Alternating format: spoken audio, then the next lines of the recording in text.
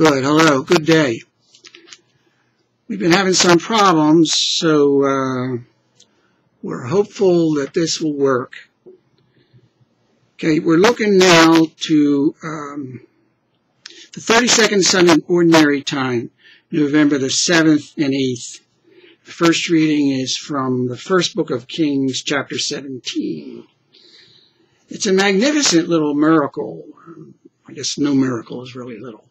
But that Elijah simply goes up to the woman. He has that confidence in God, that God will give him the food that he needs to continue on, and to give the widow and her son this miraculous food during the famine, because the container will never empty of the oil and the flour that they need to keep on living.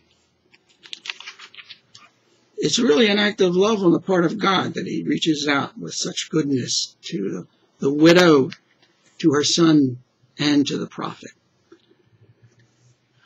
And it lines up, with the gospel, with the widow who gives completely and freely of all her money, and depends on the goodness of God.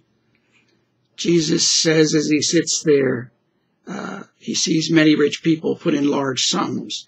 This poor widow has put in more than all the other contributors to the treasury. What he's talking about is proportion. She gave everything that she had, and those rich people gave a certain, much smaller portion of their gifts.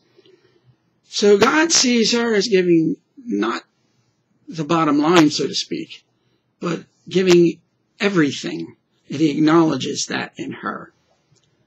And he looks for that in us, to give everything we have and not to hold back. Because what the widow is saying in the gospel reading, what happened to the widow in the Old Testament reading, was both of them depended on the goodness of God to continue on. Going on to Paul's letter to the Hebrews. He's talking about Jesus himself, his giving.